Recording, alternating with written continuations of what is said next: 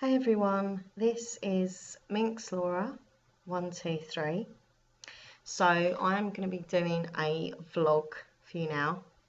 I haven't done a vlog for ages, and it's something I like to do. I think vlogs are a great way of expressing how you think, how you feel, and I think they're very therapeutic. They're very relaxing to do from my point, just sitting here with you talking, I just find it really nice to do. And I think vlogs can really help people as well in the way that, you sometimes feel like you're alone with your issue, with your problem. And then when you sit and watch someone talking about the same thing, it makes you feel less alone, and that alone can help.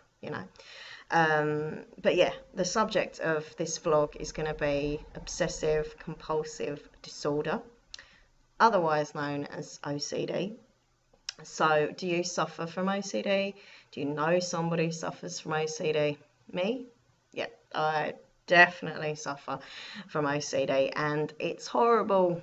Um, I'm laughing, but if I don't laugh, I would cry about it. So I always think laughter is better than tears. But it's really taken over my life ever since I was a young girl, and I'm now 34, and it's still kind of there. It's still like. For me, when it comes to OCD, I am both a very obsessive person. I get obsessed with things to a point where it's just sometimes too much. Like it really upsets me that something takes over my head, my thought process, my actions, to a point where it's just all I can think about. And that could be a TV show or a music band or whatever. It's just like I like something and then I just get obsessed with it, like physically obsessed. And I suppose if I'm honest, yeah, I'm slightly, more than slightly obsessed with ASMR. If I'm not making videos, I'm watching videos. If I'm not watching videos, I'm thinking about future videos. If I'm not doing that, I'm out buying props for videos. Or I'm on Facebook talking to people about ASMR. It's kind of nice because it's something that I like. It makes me smile. It makes me happy. But in the other kind of flip side, it's like, oh, wish I could stop thinking about it. Wish I could just stop it. But I've always been this way. For example, there was a film out many years ago called P.S. I Love You, and Gerard Butler in, and amazing film, amazing film. But I was like completely mega obsessed with it. I saw it about 10 times at the cinema. Then I got it on DVD and I was watching it all the time, listening to the soundtrack, reading up about the characters and the actors, and just anything to do with this film was like major obsession. And yeah, ever since I was a kid, I've kind of been the same. If I find something that I like, I get obsessed with it. So yeah, I think in that respect, it does affect me in the fact that sometimes I don't want to think about these certain subjects, and I physically can't help thinking about them because it takes over my mind. And I also get it in the fact that I check things, constantly checking. If I send a text message, I have to check it 10 times. That's literally write the message out, well, not write, but type, and then read through once, twice, etc., until I've checked it 10 times, and then I can send. Okay. And also, if electrical things, I have to check they're turned off 10 times. Doors, make sure the doors are shut and locked properly 10 times. It seems to be, for me, connection with the number 10 when I check things. And through research I've done on OCD, it's a popular thing that people do have that, and it's always kind of around a number that they have like an OCD with. I don't know why the number 10. It'd be a lot easier for me if it was number 3, but no, it's number 10. So it's kind of like if I don't check that amount of times I just get really anxious, really stressed, really angry and sad, and all these emotions, literally, if I don't check something. Um, it's, it's kind of something that I try and make fun of. I'd be like, oh, it's okay, it's me OCD, ha ha ha. Because I'm a bit of a clown, I'm a bit of a joker, and I kind of escape, all the deep, depressing issues of myself with, trying to cover it and mask it with being funny about it, making light of something dark, I suppose. But I don't know. I'm quite sad about it. Well, I'm not quite. I'm very sad about it because it's not nice to know that I've got these issues and it does take over my life. And sometimes it gets so bad that I just sit and get really upset and have a cry because I just think, is this like, am I going to have this forever? Am I going to constantly check things and be obsessed with things?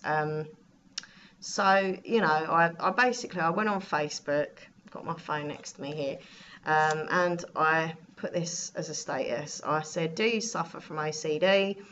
I want to do a vlog. I haven't done one in ages. Yeah. Focus on OCD. If you do, what does your OCD involve? How long have you had trouble with OCD? Is it a secret or do other people know about it? Well, as I say, it was a secret for a long while for me. Kind of hid it well. But now I'm very open about it. As much as sometimes I wish I wasn't, I am. Any advice to other people with OCD? And then I said, I'll read out all the comments from people in the video. And then I put, thank you. And yes, I do have OCD myself. I am a very obsessive person and I constantly have to check things. It's so frustrating. Seriously, just reading that back has wound me up because it's like, I'd like to think of myself as a strong character, even though, I'm very sensitive and paranoid. I'd like to think of a strong character in the way that I could just say, Laura, stop it, stop, obsessing over things and stop checking everything. But I can't. Like, I feel like I can't. I remember at school, my teachers used to say, there's no such word as can't, Laura. But, I suppose there's always a way out of something. I can always get better. It just feels like I can't, but I can.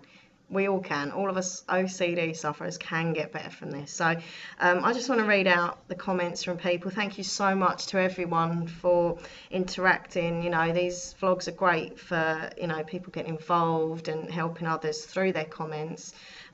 So first of all, Amy says, I also have a similar OCD as you. I always like to check if my electrical goods are off, and I also have to check if I've locked the doors properly. Sid Whitaker says, I've sort of grown out of mine since childhood. But I still have to touch every railing in fence of the local school I went to every time I pass it. And I still have everything squared up and pointing the right way on every surface. And the tins must all be facing outwards. And the 3 towels must be aligned. Okay, the last bit about the towels, I was joking. Please tell me you've watched Sleeping with the Enemy. Great movie. I'm sorry I haven't watched that film. But I do, mentioned in the straightening thing, I definitely do that. If things are on a shelf at home or at work, I have to straighten it. Like if it's slanted, I have to straighten it. It really annoys me because like my mum, bless her, she always like puts things on a slant, like an angle. Like ornaments and stuff, and I have to go around like straightening them up, which is like, if I don't do it, I start to get really worked up. And as for the touching thing, totally get that. Don't know why I do it, but I have to, like, I don't do it all the time, but sometimes I just like touch things, like literally with my fingertip, like a certain amount of times, which funny enough is 10 times with the number 10. But I have to like just press things, just touch things. Really weird, like a door or a table or something. Ayla ASMR says, I have OCD, officially diagnosed by a psychologist, but I kind of knew before. I have to touch certain things, light switches, door handles. Yeah, light switches is one of my main things actually. I always start walking on stairs with my left foot and hate when I don't end with my right. And when I'm tired, I blink really weird, and it's an old habit. I used to bend my neck in a lot of times a day, so it got to the point where muscles hurt like hell. I do know someone else actually who can only like walk up the stairs, like starting on this leg. Or if you get people who like put their shoes on, they have to put their first foot in, you know, it always has to be the right foot or whatever. I don't tend to do that. It's not one of my, I don't know. Thinking about it now, I suppose I always do put my left shoe on first, but I don't think that's OCD. I think that's just the way I am. I don't know. Maybe it is. Okay, Tom Donaldson says, I did when I was younger, although I eventually managed to break out of it. So well done to you, Tom. Help us, please. How did you do it? Michael says, I'm diagnosed with OCD. I've had problems with it for as long as I can remember. When I'm at my desk that has stuff on it, I have to have those things positioned in a perfect spot and have just the right amount of space around them. Spacing in general seems to take over my life. Like when type is spaced badly, it just makes me anxious. I can't look at it. I also have a problem with having to touch certain things, having to check if something is locked or perfect over and over again. Tom said that he's not entirely sure what helped him. He says, I think it was just gradual. I just kept trying to avoid it, and over time it seemed to work, although that's just me. Yeah, I've tried that. I've tried the texting thing. When I text, I tried to cut it down by like 1, so I could just check the 9 times, next day the 8 times. But then the day after that, I was like, I can't do this. I have to check 10 times. Okay, Carla says, along with my anxiety, I have horrible OCD. It drives everyone I know nuts. I clean the house several times a day, clean the car. If I see dust or dirt, I go nuts. I also won't drink out of glasses or eat from silverware, and I use disinfectant wipes to wipe everything down if we eat out. I'm constantly checking on things. I've had this for about 7 years and just getting worse. The advice, wish I had some, only that maybe having a group session and sharing experiences, we could all maybe help each other. Well, hopefully, Carla, this can help people. If you're reading along in the comments, please comment on this video as well if you've got any advice or views. Yeah, I did have a friend who was like obsessed with cleaning and things like that, and had to, couldn't have any dirt anywhere and had to clean it all the time. Okay, Candy says, I don't have OCD, but OCD tendencies. Really odd things. I've seen others with severe OCD, and sometimes they're intolerant to be around. Not poking fun at, just my own personal experience. So this is the thing, like from someone who hasn't got OCD, I suppose, it is quite irritating. And when I was younger, I had a friend who was really, really bad, and we'd literally get half up the street and she'd have to go back, check the taps was off, and then we'd go out and she'd have to come back again, and it was really, really bad. And I do, selfishly, this sounds horrible now, maybe I've got a bit of karma for that thinking, but I did used to think, come on, we've already checked it, they're turned off. And now I'm just as bad, really. But I suppose if you haven't got it and you don't understand it, it must be a bit like, what are you doing? But if you've got it, it's horrible. I mean, I try and, as I say, poke fun at myself and laugh about it. If I'm with Nathan 1, 2, 3 and I'm having to check things, I'm like, sorry, babe, it's the OCD. But it's not really a funny thing. But I think, as I say, that's how I deal with things. I try and make light of it. Jerome says, I tend to hold my breath for too long, reaching a point I get dizzy just because. OCD for the win. Okay, no, I don't do that. I hate feeling dizzy. Like I hate anything like headedness, dizziness, freaks me out. Moon Girl gets at, yes, I have OCD and it mostly keeps me from starting projects and or anything really. Everything's a battle of everything having to be perfect. This is why I don't edit. Therapeutic for me. Most people can't finish things or stop doing things. I have trouble starting, and I find that sad because if it is affecting your life like it is, and it does affect mine as well in that way that I want to do something, but I just think no, I can't because the hassle that comes with it is not worth it, and then you lose out on doing a project. It's not easy. It is a battle. Exactly, that's how I feel. We are battling this OCD thing. Morris says, I've since had therapy to deal with it and lessen its effects, but when I was younger, my OCD controlled my life. I feel there are a lot of misconceptions about OCD, so when I get home from work, I'll leave a proper comment. I'm just scrolled down and he didn't. Okay, and Ellie says, Laura, I've been waiting for a post like this. This is Petite Elephant. I believe I had I can't say this word, I'm sorry, mysophobia, also known more generally as germophobia. I have to wash my face before I eat, wash my feet before I enter my room, or wear my slippers around, which I might add, I wash my feet before putting them inside. My feet never touch the floor. If they do, it's usually because I've had to put on normal shoes to go out, i.e. and after said activity, I wash my feet and get back into my slippers. My body must be clean to sit on, get into my bed, including my feet. I also must wash my hands a certain amount of times. Hand washing occurs every time I've done something that my brain seems as contaminating, i.e. everything, including touching almost any object. And ASMR Henrik says, I do have OCD. I will add, there was a fantastic few comments left by Amanda Whisper Sparkles, and I'm looking through and I can't find it on here, and I'm really upset because her comments were really helpful and really kind of opening up about her problems with OCD. I think it was obviously she changed her Facebook and she made a new account, etc. And so I haven't got her old account which she wrote on here. Maybe if you're watching, Amanda, or a message on Facebook, you can comment underneath, because what you were saying could really help people, and it was great to know your opinions on OCD. So but yeah, I mean, that's kind of like in a nutshell. So many people got it, so many people having to deal with this OCD problem. How do we get through it? How do you stop yourself being obsessed? How do you stop yourself checking?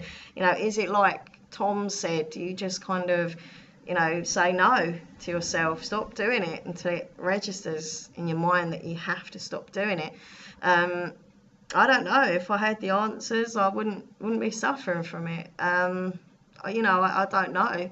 With my obsession side of it, for example, with the whole ASMR thing, I'm trying to kind of wean myself away.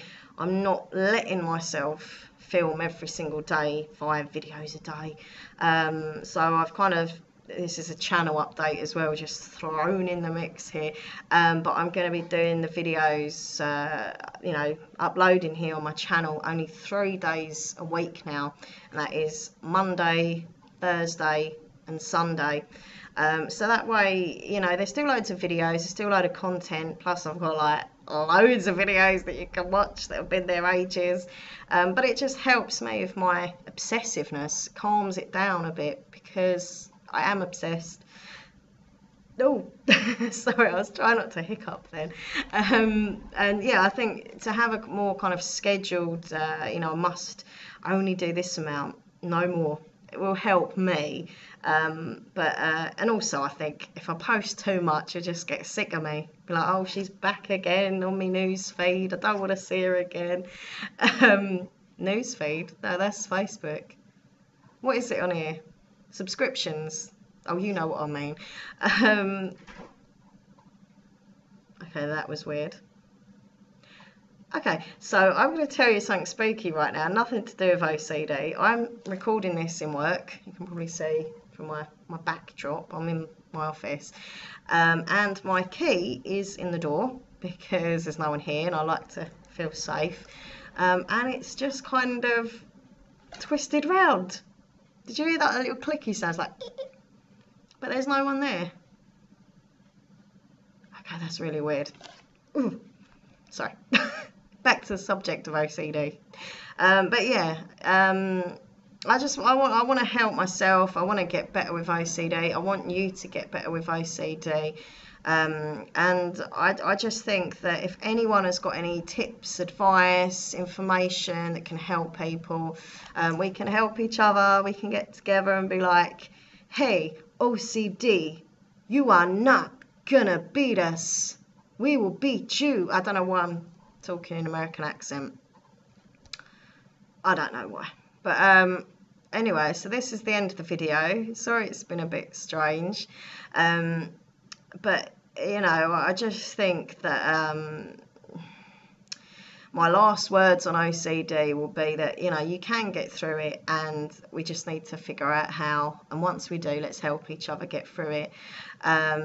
And yeah, thank you for watching. Please comment below. Your comments are really, you know, really needed, especially with something like this where you can help other people and help me, obviously.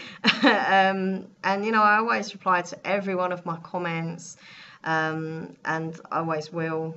I know that sounds really, but it's true. Like, it really annoys me if, like, I leave a comment for someone and they just ignore me. Like, it really upsets me and annoys me because I reply to every comment. Anyway, thank you for watching. That's nothing to do with OCD. I'm just having a little rant, the Minx Laura 123 little rant. But yeah, thank you, and I hope that this video has helped you. Bye.